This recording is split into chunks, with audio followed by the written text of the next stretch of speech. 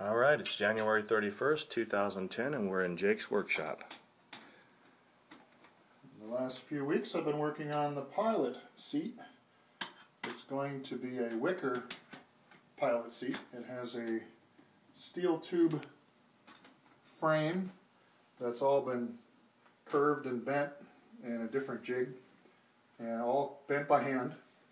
And these tubes have all been bent, and every third one is a tube, and then the others are these rods, and this whole assembly is going to be welded, and then it'll be taken to a gentleman in North Seattle who will weave it with wicker, with real wicker, rattan and cane.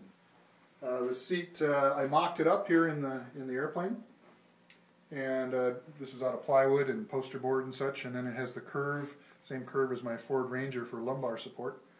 And I made sure that this was comfortable and all the dimensions worked and it all fit. And then once I got that to work, I built this piece. This piece was the first one I made, and it took a couple of days just to get the dimensions right and get it all cut and fit. And then over the last several days I've been cutting and fitting all of these supports. And now every one of these this afternoon has been cleaned with acetone and shined up. And when the seat is finished, it sort of will have the inspiration from a seat from a 1912 Blériot. That's one that Harriet Quimby flew.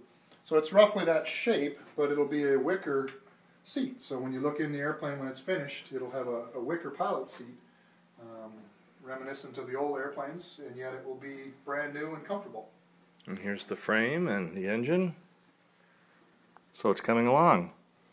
Having a good time. It's really enjoyable. A lot of work, but it's really fun. Okay, to be continued.